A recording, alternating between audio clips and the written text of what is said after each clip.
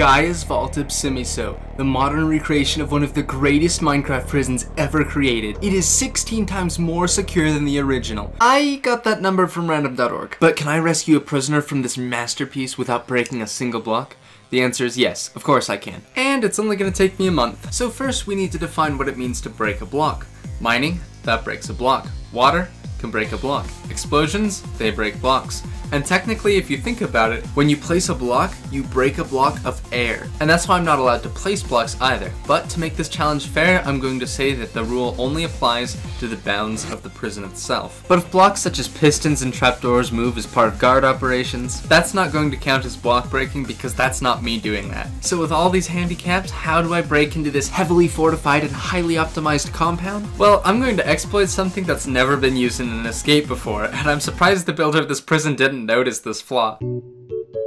The first step to my escape is to visit the prisoner. Now the way the visiting process works is that after you enter the portal, you walk down this hallway and set your spawn on this bed so the guards can perform the kill check. But see, the moment I set my spawn point inside the prison, it's now possible for me to do the end exploit, where you use an ender pearl stasis chamber to quickly teleport outside the prison, grab all the items you need to escape, and then jump through an end portal to go back to your spawn point, basically just bypassing the whole kill check. But of course, this vault has standard end exploit prevention. The only place I could possibly respawn is obstructed by this netherite block. And the guards aren't going to remove that netherite block until after I die. And even then, the moment I respawn, they immediately re-extend the netherite block and obstruct it again for the rest of the visit. Now, I still have my spawn point set at that bed for now, but if I die while the bed is obstructed, I lose that spawn point permanently. And now this is where the flaw comes into play. The kill check is the only place in the entire visiting process where I have to die. I enter the cell by just dropping down a chute, and then I exit the cell using a stasis chamber. After that, the guards literally just set me free.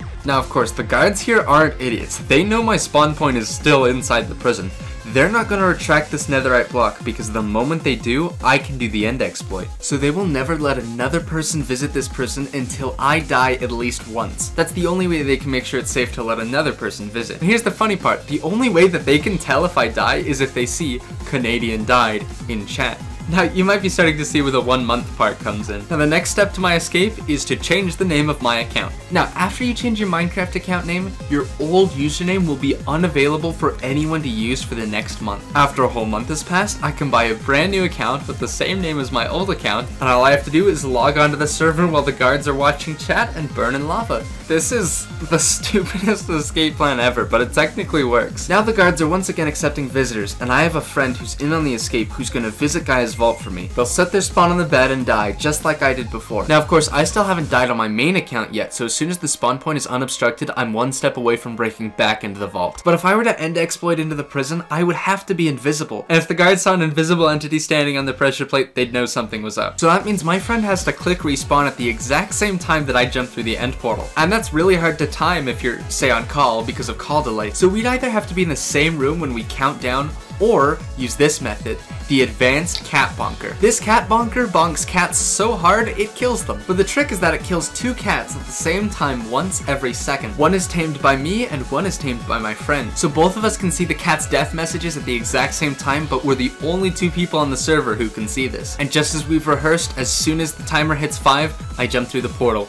and we both made it in at the same time. Now, I have to stay close to my friend just in case the guards have particles enabled, because if they do, they'll barely be able to see my invis particles, but they'll have to assume it's just mining fatigue particles coming off of my friend. So as my invisibility slowly counts down, I'm following my friend through every step of the visiting process all the way up until we get to the cell. Then I drop down the cell and I just have to wait. Eventually, they finally activate my friend's stasis chamber and start paying attention to them. All I have to do now is wait for the guards to log off, because if they hear my escape, they'll catch me. And this was getting terrifying. The guard was just not logging off for some reason. I couldn't tell if he knew I was here or if he was AFK, and I only had 1 minute of invisibility left. 5, 4, 3, 2, and just as my invisibility ran out, he logged out. That was so intense and definitely not staged. And from the prisoner's point of view, they just saw someone pop into the cell and hand them a bunch of ender pearls, golden apples, elytra, and fireworks. I told them which wall to pearl glitch from so we could both avoid the redstone lines, and we did. After a few minutes, we were both on the roof, and we used our elytras to fly high enough so that we could throw an ender pearl and just barely make it over the area bands. And just like that, we both made it out of the most advanced version of Gaia's vault seamlessly. And the guards don't even know we've escaped yet. Thank you for watching. and goodbye.